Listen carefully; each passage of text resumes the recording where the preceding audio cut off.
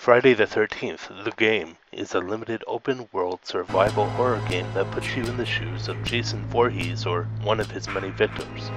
The Counselor roster includes characters from the franchise's impressive lineup of movies, but you can also choose from 8 different versions of Jason. Each Counselor and each Jason comes with a different set of stats, strengths, and weaknesses. You can also equip counselors with up to 3 different perks, which you can buy using the XP you get from each match. Some of them are helpful, others not so much. On the flip side, you can buy special kill moves for Jason, again using the XP that you get from matches. The main draw of the game is the asymmetrical multiplayer mode, which pits Jason against up to 7 counselors in one of 5 iconic settings from the first 5 films. At the start of each match, players are randomly assigned the role of counselor or Jason.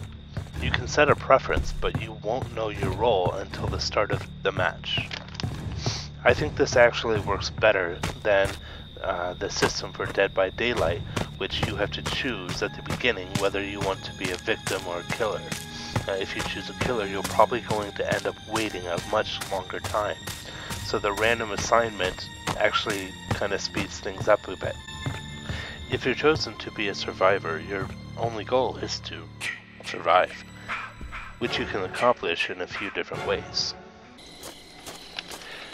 You can repair one of 2 cars by finding the 3 missing components, a key, a battery, and a gas can, and then installing the battery and filling up the car. These components, along with all other items, are randomly placed on the map. That and the fact that it takes time to install everything, leaving you open to attack, make going for the car a risky move. Plus, with up to 6 other people competing to survive, you could find yourself left behind. Also, even if you get the car started and going, right, you can hit stuff, stalling your progress, or Jason can stop the car, forcing you to either restart or, get the heck out of there. In some maps there's also a boat, which only requires 2 components. This is risky too though, because Jason is quite a bit faster in the water. Another path to survival is calling the police, which first requires someone to find the part to repair the phone box and then actually repair it, which I have never been able to accomplish. Once they are called, a countdown to their arrival pops on screen. Any player that makes it to the cops' location will survive. Unlike the car, there's no limit to how many counselors can survive, but the trick is getting what you need to call the cops, and it's not even super common. The final 2 methods of surviving are hiding or killing Jason, both of which are extremely difficult to do. Jason has ways of hunting people down, so hiding is a gamble. And killing Jason is obviously no small feat. I think it's been done in a couple of the matches I've played, without my help of course, but from what I hear it takes great weapons and amazing teamwork.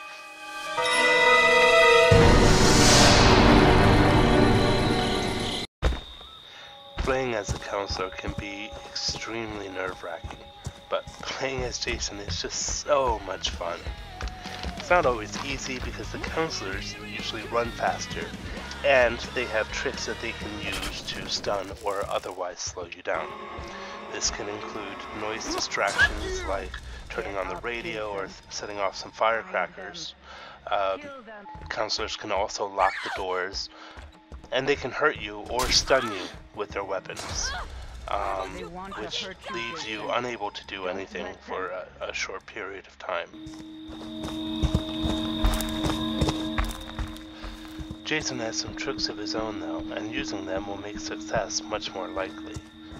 One is that he can sense people running, although again this can also be confused by the radios or firecrackers. Please! Anyone!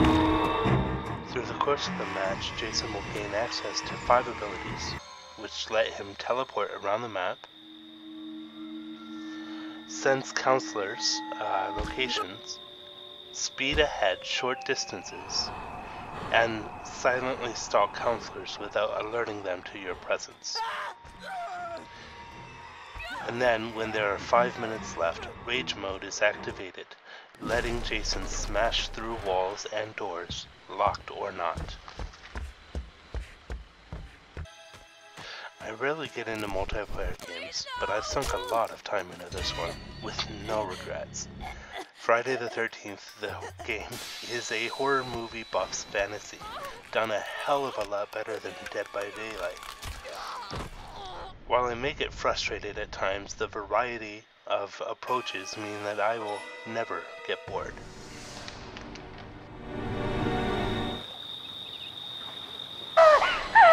Whoa, did you just hear that? Sounded like screaming. Probably someone getting bonked upstairs, man. Even though I'm totally down with the multiplayer, the offline or single-player mode is a welcome addition. It includes the bot match, in which you're always Jason, and the challenge mode, which is the closest thing to a story mode that you're going to get with this game. In it, you play Jason in one of 10 scenarios, which each include cutscenes introducing the victims. You're then free to kill as many victims as you can, getting bonus points by exacting unique environmental kills.